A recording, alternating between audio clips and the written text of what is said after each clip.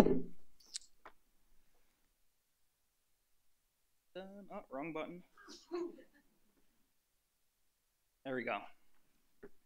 All right, today I will be presenting data from a project that I worked on this summer during an internship at the NIH. Low socioeconomic status, also referred to as SES, has been linked to a variety of poor lifestyle behaviors and increased risk for developing Alzheimer's disease. Recent research suggests that SES may be related to various metrics of brain health. However, these studies have not investigated potential lifestyle factors that may be contributing to these observed relationships.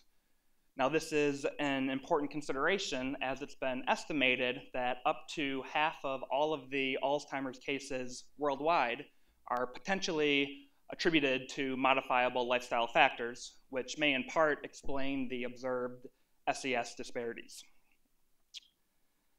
Therefore, the objectives of this study were to investigate whether SES is related to brain volume in a community-based middle-aged population, and if so, determine whether this relationship is mediated by modifiable lifestyle factors that are known to associate with risk of Alzheimer's disease.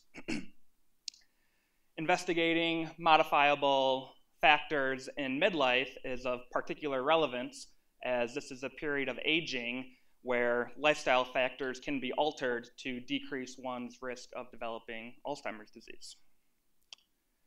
Our participants came from the Coronary Artery Risk Development in Young Adult Study, also known as CARDIA. CARDIA is a longitudinal multi-site cohort that began back in 1985 with centers in Birmingham, Oakland, Minneapolis, and Chicago. If you look at the figure in the bottom left, you can see that CARDIA is quite a diverse sample with respect to gender, race, and education.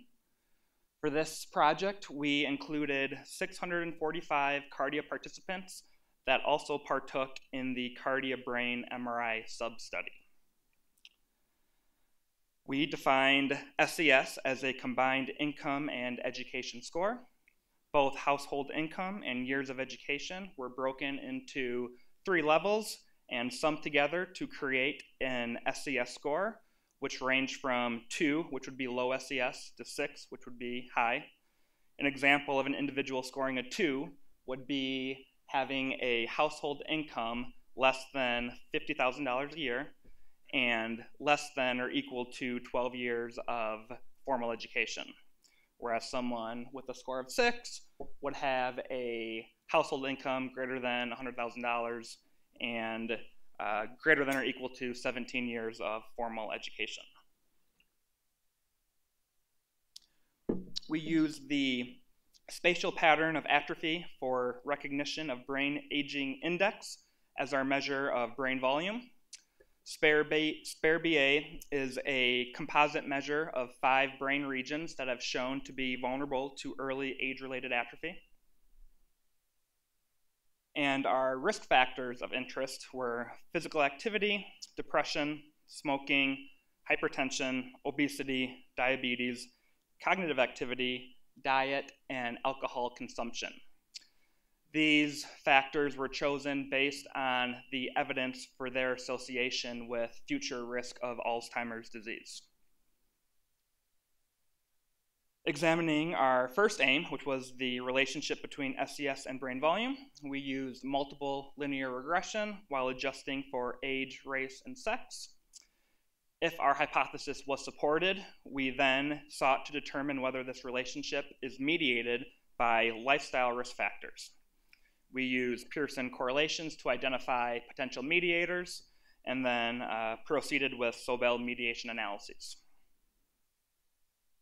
We had 645 individuals in the study. Mean age was 55, approximately half were women, 40% were Black.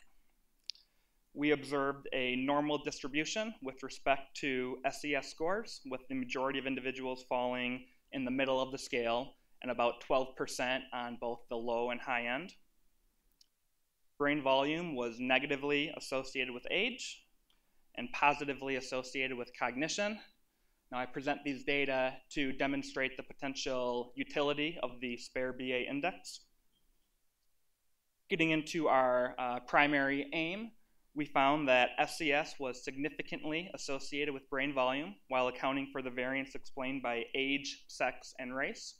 This is being depicted here with the figure on the right, where individuals of high SCS displayed greater brain volume than those of moderate and low SCS standing.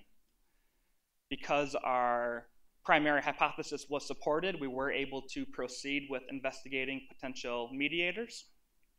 Here we have the correlation matrix of our 9 potential lifestyle factors in the top row, and then SCS and brain volume on our column here to the left.